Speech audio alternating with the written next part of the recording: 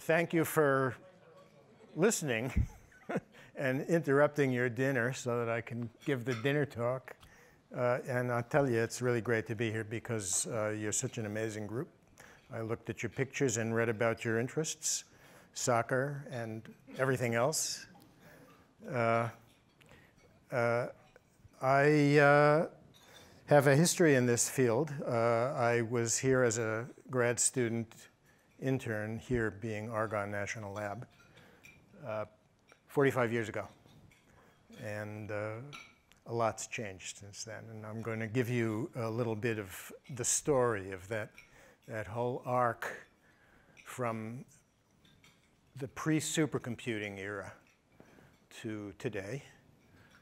And the theme is that while we've come a long way, I'll tell you how many orders of magnitude, more or less, of performance, and explain why and how we got to where we are today, that there's still a long way to go.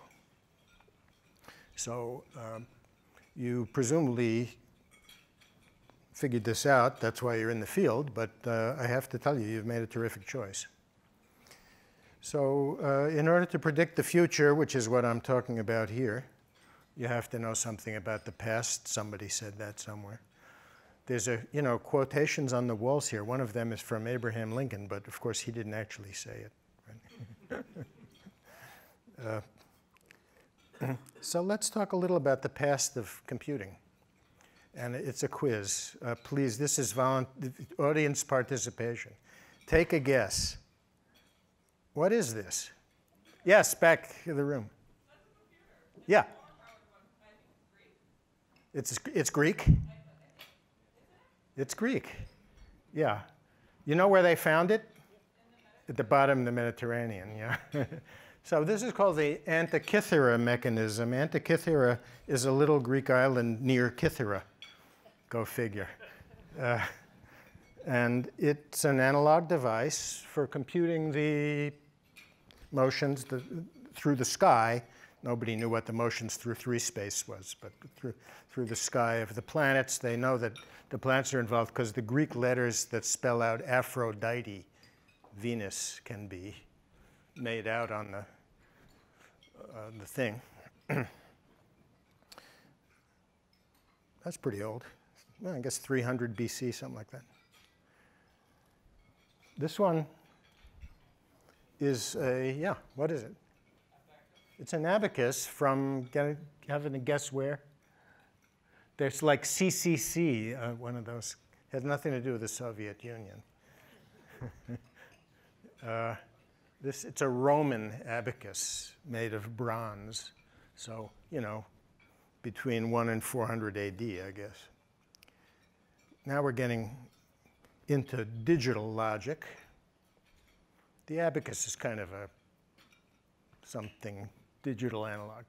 Can you see centaines de mille, dizaines de mille, etc.? Okay. Anyone? Go well. Sorry? It's what? Yes. Yes, it's Pascal. That's right. So there was a whole industry of making these things beginning in 16-something. Yeah, so this is a digital calculator, mechanical digital calculator, invented by Pascal in his 20s.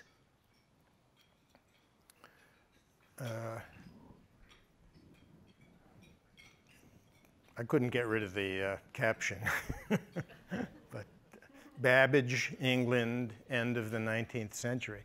So here we have the first 1,000 years of computers. We started out with gears, and after 1,000 years, we had better gears. It was still muscle-powered. If you go to the Computer History Museum website, they have a timeline, and they think computing began in 1933, but what do they know? This is the first thing. This is, anybody ever use one of those? Okay, you remember in old movies and TV shows, whenever they showed like anything involving technology, you could hear the sound of the machines going ka-chunk, ka-chunk, ka-chunk, ka-chunk. Yeah, that's these. So this is these are teletype machines. This is like the first digital whatever communication other than radio, which, you know, is analog. All right, and then a very brief moment, you know, relative to 2,000 years. A moment later, we have gone from the teletype to this. So here's today's world champion, Summit, Oak Ridge, 2.4 million cores, according to the Top 500 website. I just want to point out one thing about these early machines. Here are their inventors. Pascal up there, Babbage, Ada, who was the first programmer who worked for Babbage, Ada Lovelace, and the Greek statue known as the Antikythera youth.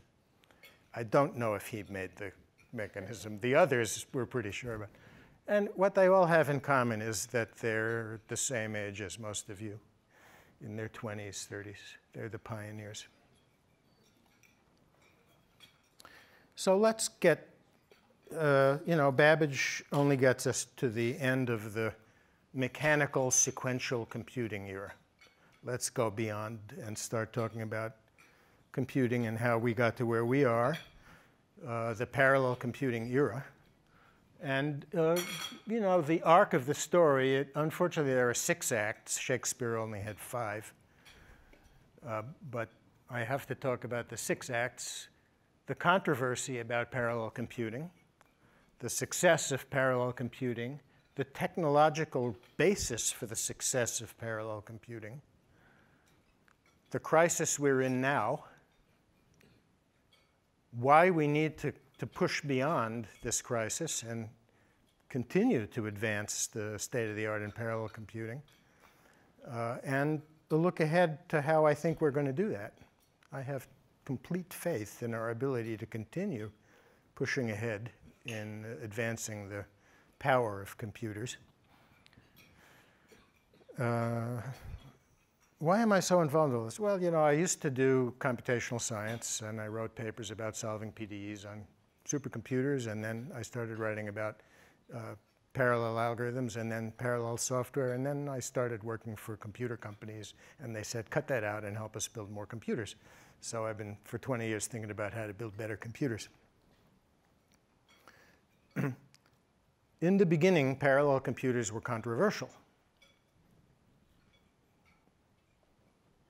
Who is this guy, and why is he famous?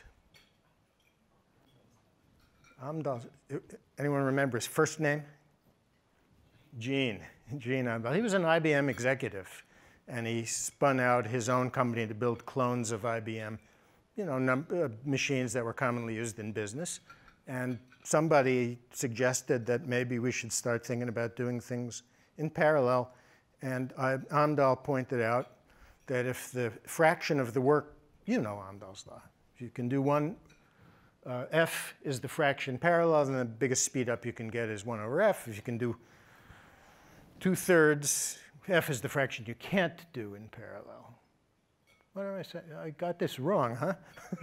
If the sequential fraction is F, the maximum speed up is 1 over F. That was a test. I hope you noticed my error. Well, you know, people kept hitting us over the head with damned Amdahl's law every time we talked about parallel computing for like the first 10 years of parallel computing. Anybody tell me what's the matter with Amdahl's law?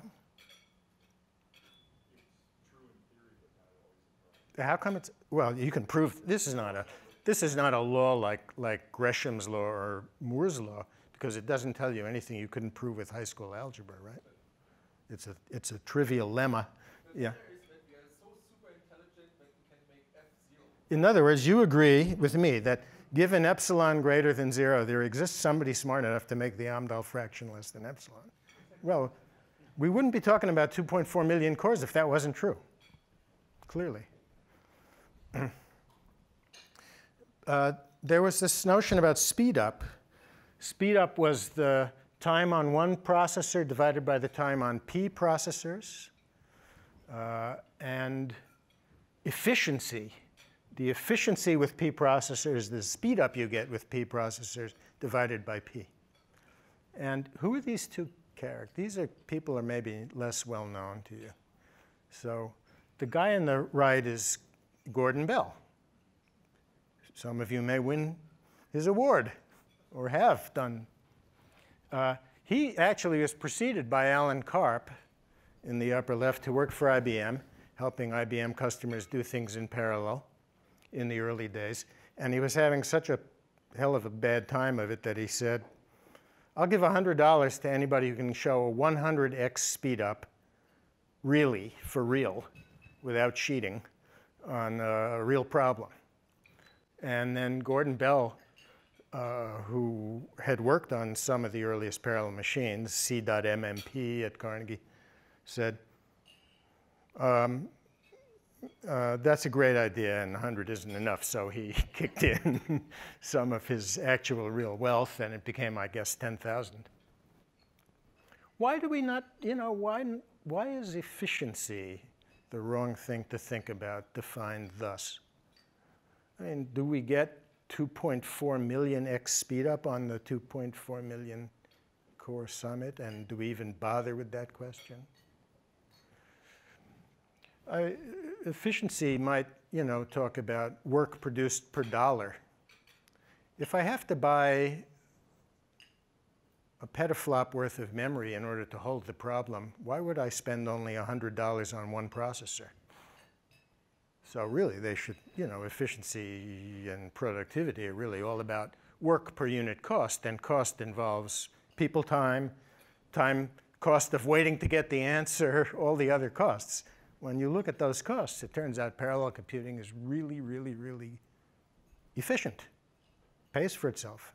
I know it pays for itself because you might think you're not an important part of the computer industry, but that's not true. The total server market is $100 billion a year, of which about 15% is high-performance computing. So it's important to science, also important to the computer companies.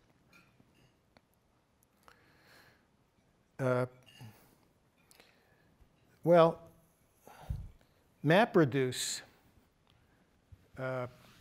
got a lot of press and a lot of interest. MapReduce was a paradigm for using clusters that Google proposed and pushed, 10, 15 years ago? Anybody remember MapReduce? Matrix vector product is a form of MapReduce. And they did MapReduce by, if it was matrix vector product, they did it by distributing the matrix to the processors by rows. Each processor got a subset of the rows, or equivalently the columns. Neither of them works very well. But it's perfectly parallel. You get, the 100% of the workload is done in parallel, and the load balance is perfectly, equal. Nothing could possibly go wrong, right? Well, here's the speed ups you got as a function of number of processors, and it's pretty disappointing. You're hitting a wall. Anybody know why matrix vector product distributed by rows doesn't work? You divided up the work, but what costs time on big parallel machines? The computation, the work, the number crunching? Yeah, you know too much. That's right. Moving the data, communication, is what matters. MapReduce, or this approach to distributing work, doesn't work. So when you do a matrix vector product, you distribute the matrix by blocks on a two-dimensional array of processors. If you do computation on a graph in which the nodes communicate constantly, don't distribute the nodes, the vertices. That's the same as distributing the rows. You distribute the edges. That works. So that was a mistake. It's the memory in the network, not the, and the algorithm. Last thing that we had to labor through was this whole period of protecting our investment in crummy old Fortran code on punched cards. We came along with parallel computers, and of course those Fortran programs weren't going to run on more than one processor. So imagine you tell the customer, hey, here's a computer 1 billion times more powerful than the one you have. Yeah, but will I have to rewrite my code? You heard that all the time. So there was a lot of interest in automatic parallelization. Can we get the compiler to do it? After all, the program just says what I want done. It sort of tells the computer how to do it, but I want you to forget that it tells the computer how to do it, and just figure out from the program what I want done, and then figure out what I really want done, and then figure out the better algorithm for what I want done, and do that all automatically. Of course, that was a complete and utter failure, and we had to rewrite everything. And, you know, those old Fortran codes sit around gathering dust. So let me introduce you to one more interesting personality, the first winner of the Turing Award, and a guy who did a great deal for me when I was a student, Alan Perlis. He was one of the people who created the CMU CS department and then the Yale CS department. And he's famous for pithy observations about computing that Yale CS has on the web. If you Google Alan Perlis cool things he said, you'll find his thing. But that first one completely captures the whole evolution of parallel computing. You know, the computer people keep pushing on and doing what they find possible based on the hardware realities.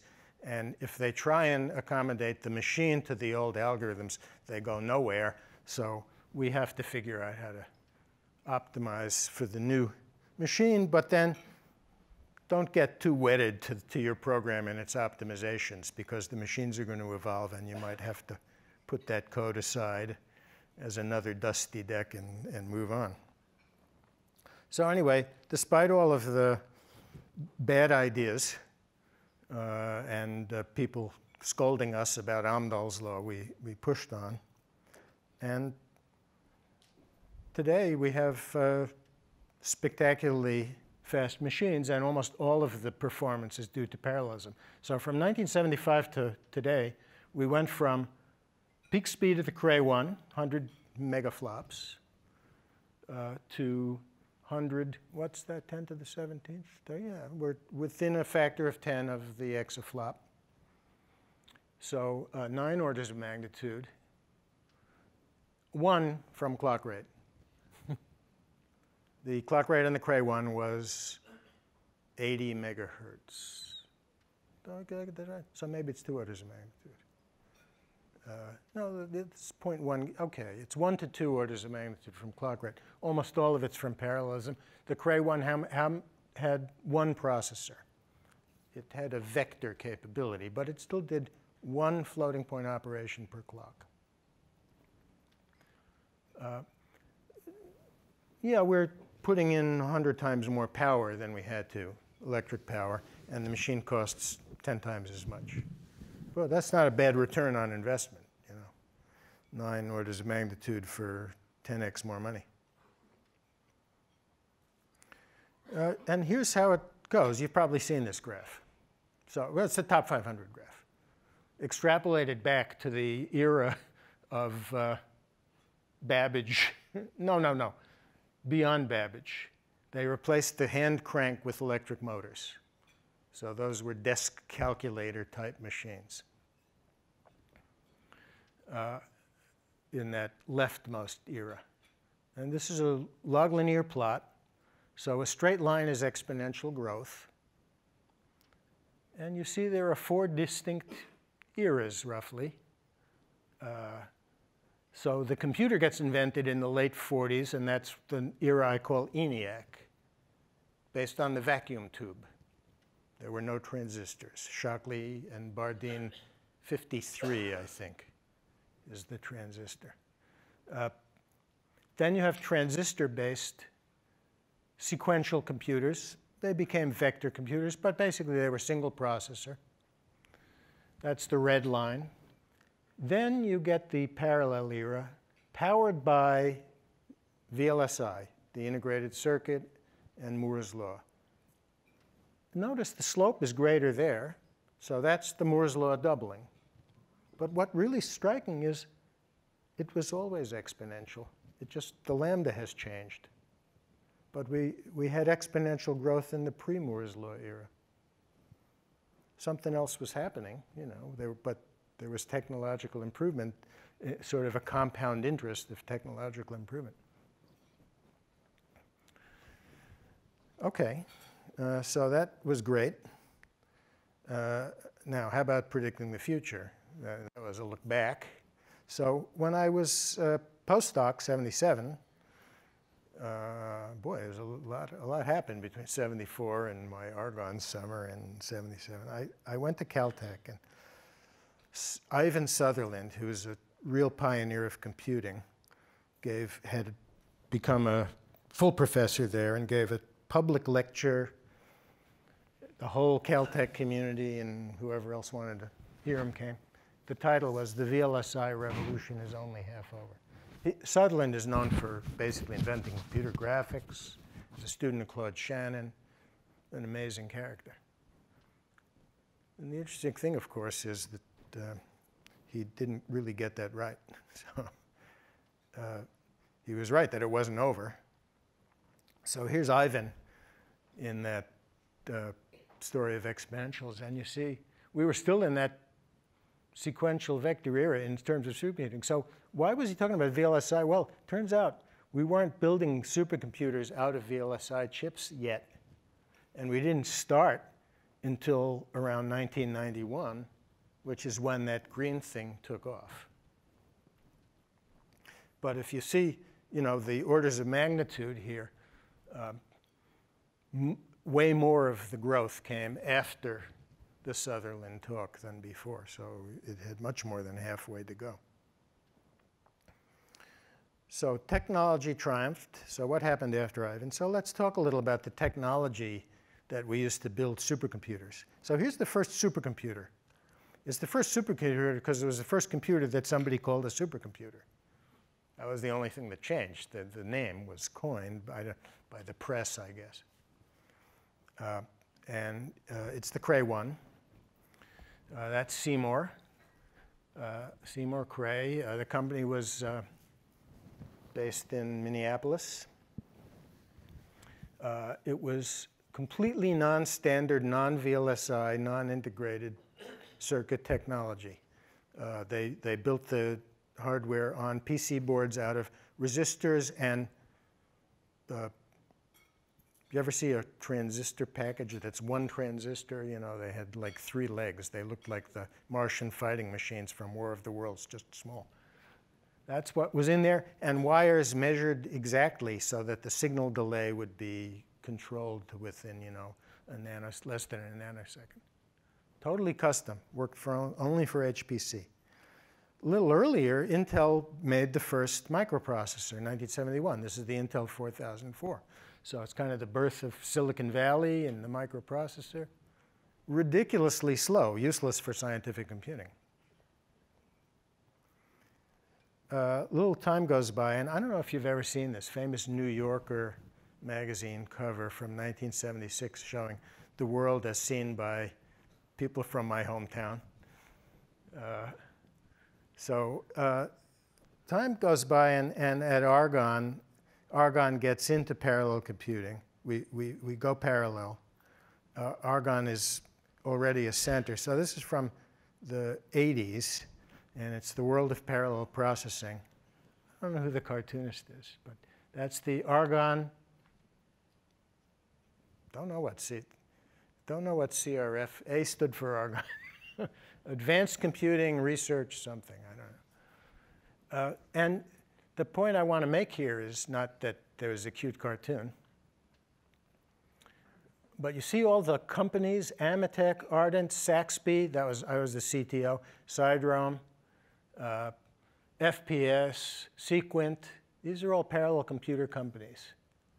Today we have like 2, IBM and Cray, right? Oh, NVIDIA.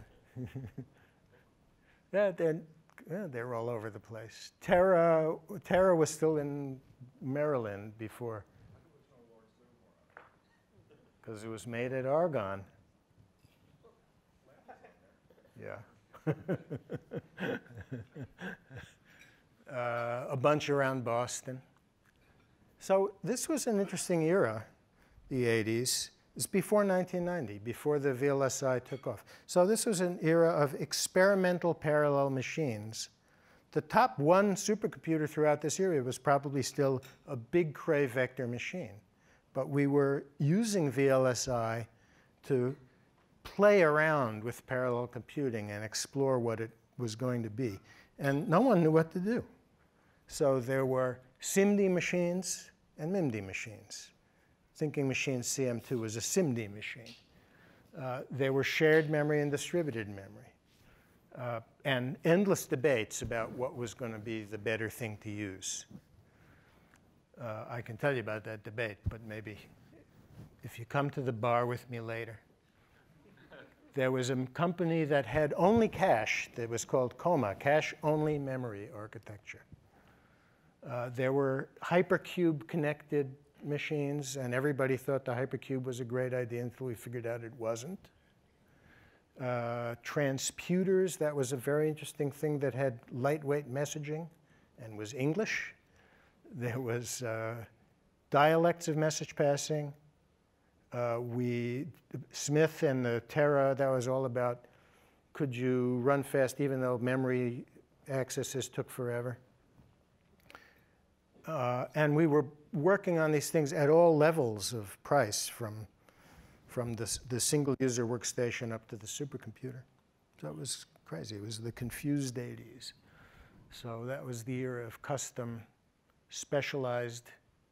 Still, you know, a lot of people were designing their own chip specifically for one parallel machine. But then microprocessors caught up. So there was a watershed moment was the supercomputing conference in '91 when a guy named Eugene Brooks, oh, I'm getting ahead of myself.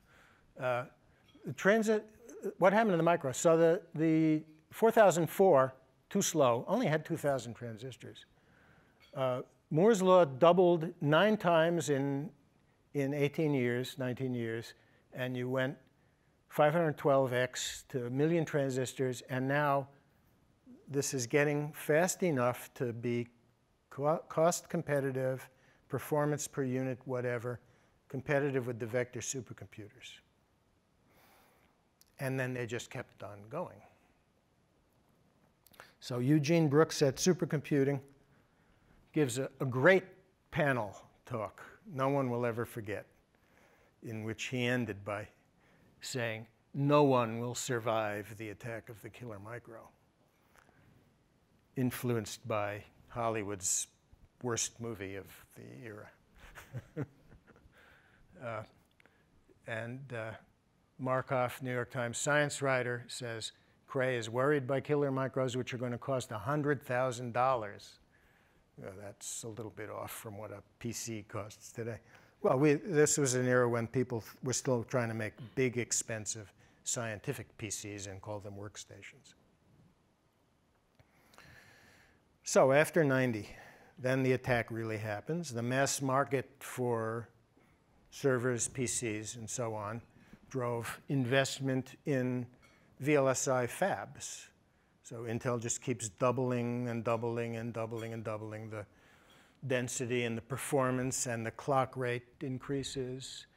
There was this thing called Dennard scaling, which was a basic physics applied to the transistor that said you could squeeze more and more transistors, they got faster, and they consumed less energy, so that even though you were putting more and more on the chip, the total power of the chip was the same.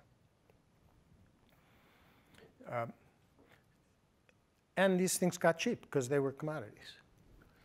So by 2000, in that 10 years, from 90 to 2000, all HPC machines became clusters of off-the-shelf, you know, not specialized, one-size-fits-all processors. And we made a big contribution. We put all of the debates to rest, pretty much, and discovered that shared memory, hard, distributed memory, not as hard, programming language, whatever you want, plus MPI. basically meant Fortran or C plus MPI. So we had this portable dialect. We all understood it. It was close to what the machine was doing. You got performance. It was even almost portable performance. So that was a golden age of homogeneous world of the same cluster containing the same node, and that node only had one kind of processor. We gained 7 orders of magnitude from 90 to 2010, riding this wave before GPUs. That 7 orders of magnitude exceeds the gains from 1942 to the pre-electronic era to 1990. It's really quite remarkable, but that's an exponential with a greater lambda that lasts for an enormously long time.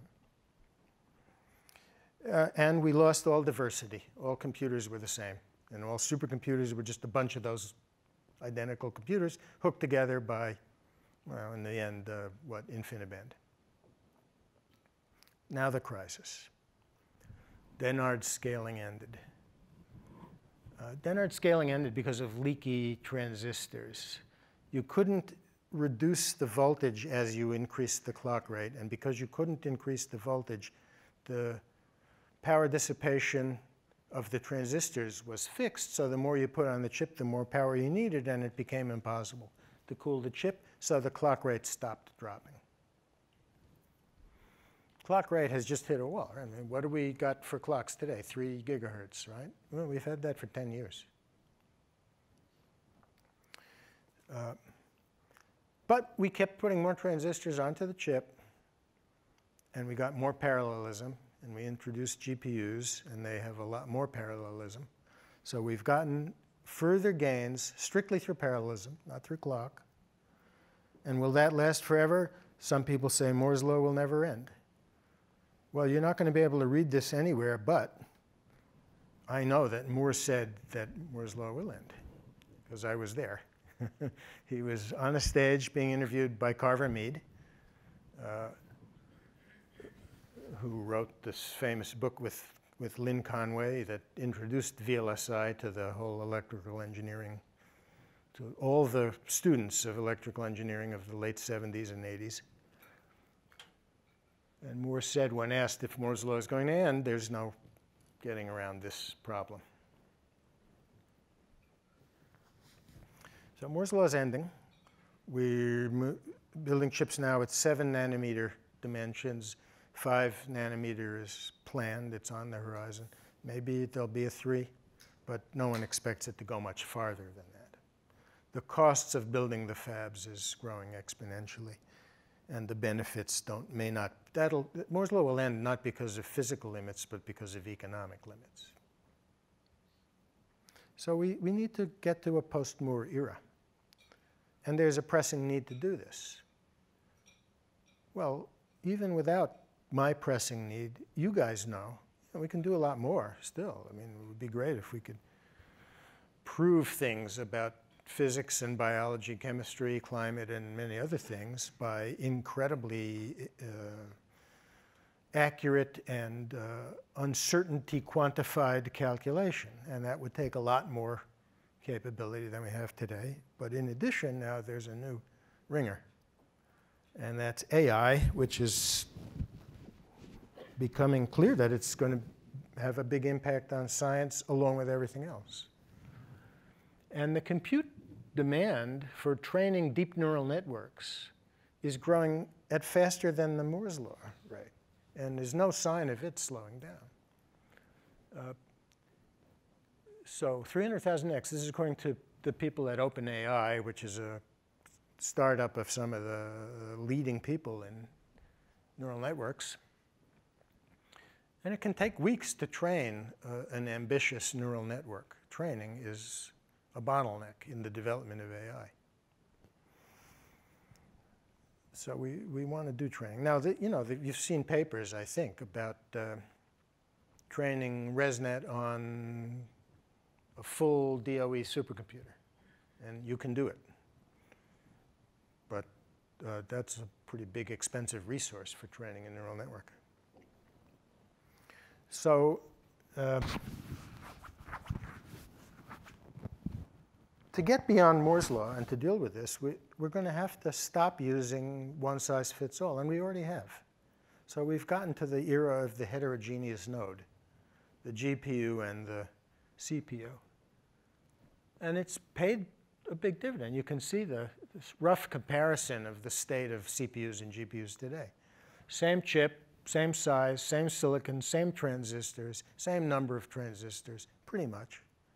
The difference is the architecture. The GPU doesn't have to run the operating system. It doesn't have to run Microsoft Word in the compiler. It throws overboard all that baggage and says, let's just do arithmetic fast. And you get a 10x improvement. Big deal. It's a big improvement. Same power, roughly.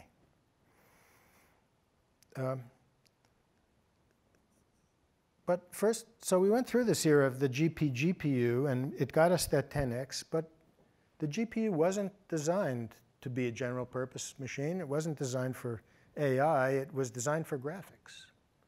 So it raises the question whether if we throw the graphics overboard, we can go beyond that, and that's already happened too. So we have AI-optimized accelerators today. Volta, a new GPU from NVIDIA, has something they call tensor cores, TPU from Google, the tensor processing unit, the graph core chip. They're also chips of about the same size and the same transistor budget and the same power. Another factor of 10 by specializing. These aren't GP. These are general purpose. They're AI optimized chips. And of course, you know about Desres, D. Shaw Research, and their attempt to do a specialized machine, which was technically quite successful. So we can recover some of the momentum that we're losing due to Moore's law by specialization. But still not enough for AI. So it takes days to train ResNet 50. This is an image classification, state-of-the-art image classification deep neural network on the Volta, the most advanced GPU. You know, it's like when I started writing code to you know, play poker in Cornell University programming language when I was 20 years old, and you would hand a deck of cards to the guy at the window at the computer center, and hours or a day later you'd come back and get your printout. That's where they are in training neural networks. So what we need to have, and what I think we're about to get, is a new era, a post-Moore era. I think the exponential growth rate won't be as good as it was during the VLSI era, but I have confidence that we will continue to see an exponential growth because we always have before. We haven't run out of ideas, and we haven't run out of things to try. There was no exponential, clearly, in that Antikythera up to Babbage. I think that wasn't an exponential growth. So we're going to scale everything else. We're not going to scale the transistor size as much. Here's just a list of some things that I'm aware of today that we're going to try. They won't all work, but they all have promise. Specialization, I've mentioned. The top 500 list that may have clusters of different kinds intended for different things. So we could have a heterogeneous world of you know, some it's a homogeneous cluster of heterogeneous nodes. We may have heterogeneous clusters of homogeneous and heterogeneous nodes. Better algorithms. A lot of the advances we've made over that time have been by using the old, you know, the brain. AI, putting AI to work. There's a lot of interest in memory technologies. DRAM also is looking at limits in its ability to get denser, and it's already way too slow. Photonic connection as opposed to electronic connection. That same Carver Mead, who was a guru of electronics, wrote a paper in 1990 and said, you know, it's really, really stupid to send a signal from here to there by pumping charge into a wire here, fully charging the capacitance of that wire until the voltage rises. Well, photonics is an answer to that problem. Not the only, but it's an answer.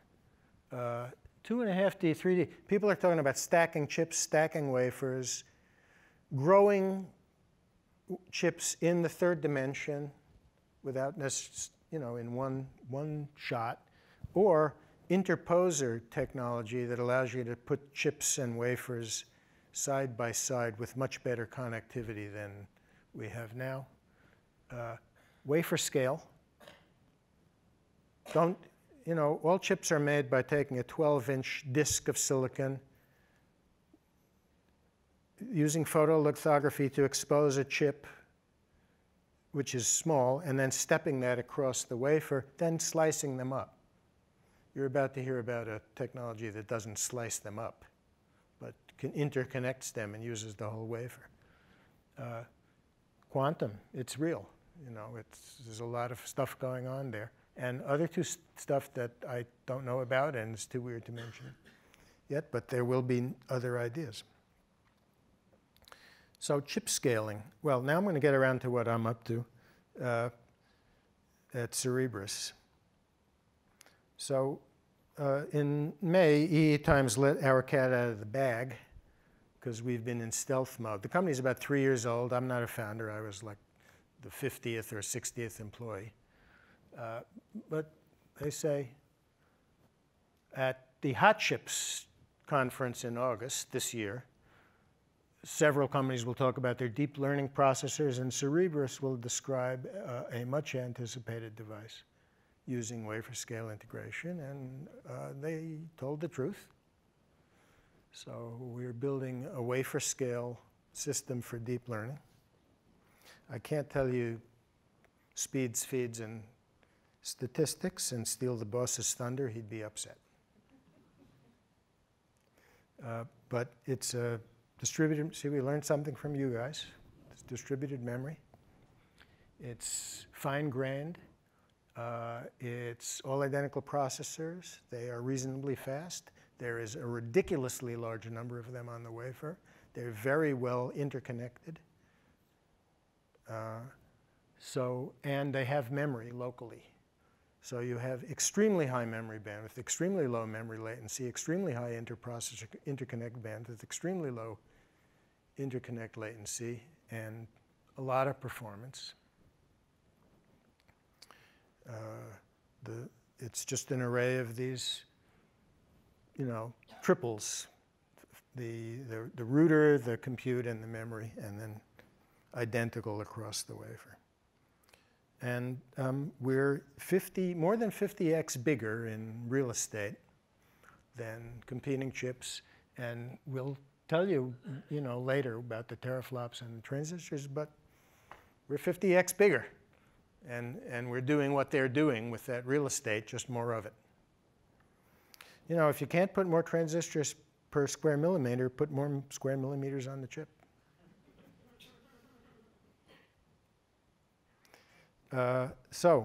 That's the entire contents of our website, because we're in stealth mode.